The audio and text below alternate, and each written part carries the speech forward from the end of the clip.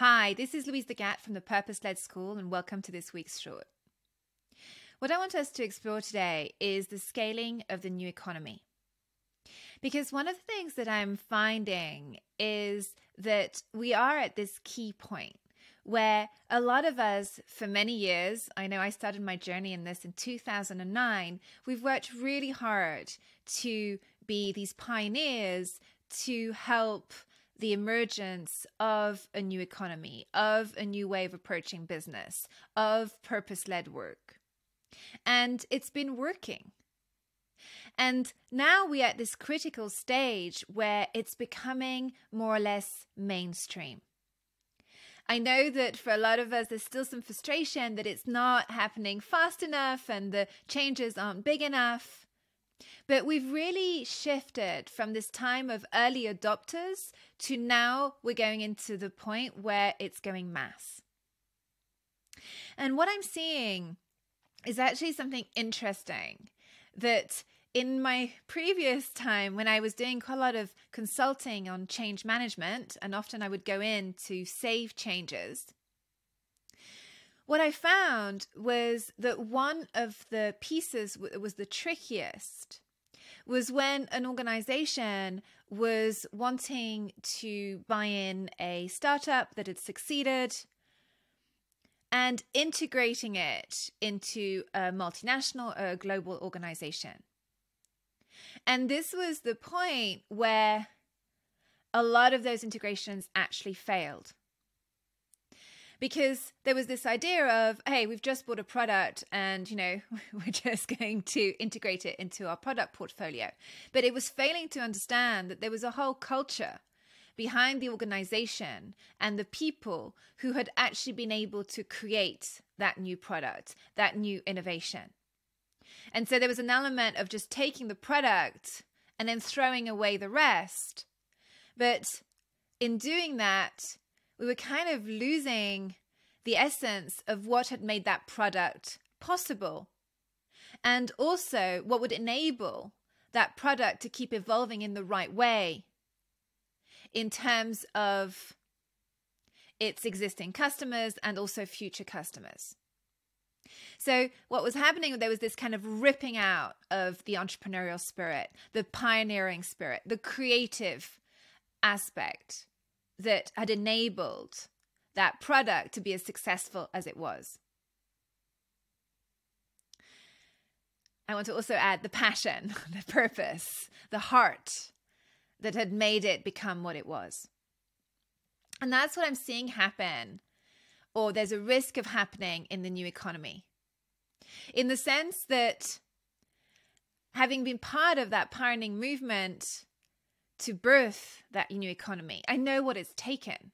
I know what it's been like to be in those trenches, to be talking about the things where everybody just thought you were just crazy, to start to be willing to be in the imagination of things that were fundamentally different, even if they didn't seem possible. To go into the highs and lows and live through them, hopefully survive and live through them and keep going through the desire and the path, the journey to bring change, to bring fundamental change, to create new products, to advance new ways of thinking, and to do that through our work, our businesses, our leadership. And I know that personally, I would never have it a different way. But I'm also very clear it's not been an easy path. And why I'm mentioning that right now is that I'm seeing that as we're going mass, we're having large organizations, large consultancies, which are essential to really enable the scale that we need. But treat this as if it's like we just need to learn a little bit about sustainability, regeneration, circular economy, all the different kind of terms and aspects. And it's a bit like the risk is just like those entrepreneurial ventures that I was talking about before, that we rip the soul out. of what this movement has really been about.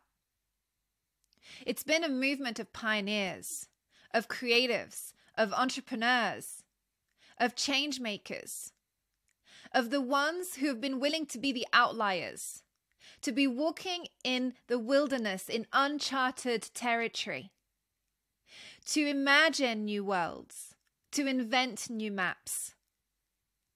And so the reason why we now have maps that we can integrate into a sustainability course is because those pioneers were out there building them, imagining them.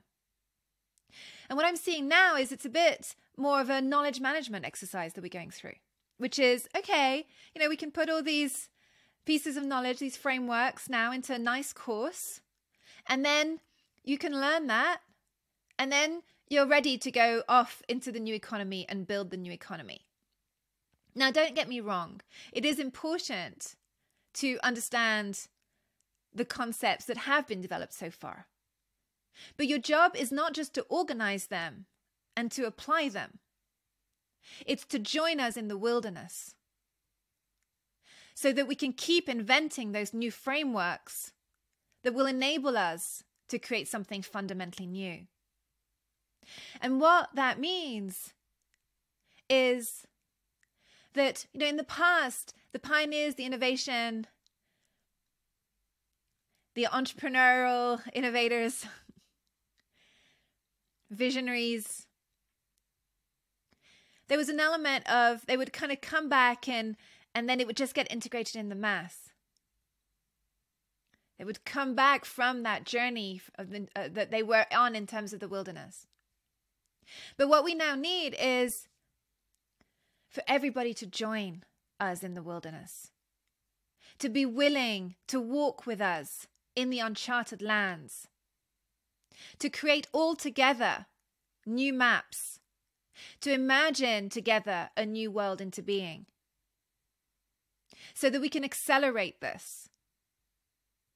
Because going mass doesn't mean that we've arrived and we put a nice structure around it and we learn about it.